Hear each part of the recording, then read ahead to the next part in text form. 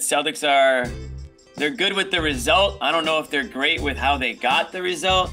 So sure, let's start with you. I mean, this one, the Celtics were up 20. They just hit a brick wall, man. 6 minutes, 12 seconds without a single point. I think Matt Patricia took over offensive play calling during that stretch or something. I don't know what happened there, but they righted the ship. I think, LeBron, Westbrook, AD did everything they could in that stretch to come back the way they did, and they just ran out of gas in the end. But sure, give me your takeaway. Well, I mean, to me, the biggest takeaway is that they got the win. I mean, that really has to be at the end of the day what you were hoping for, because the Celtics have shown the ability to beat teams in a multitude of ways, and this is one that you have to put in the category of an ugly win.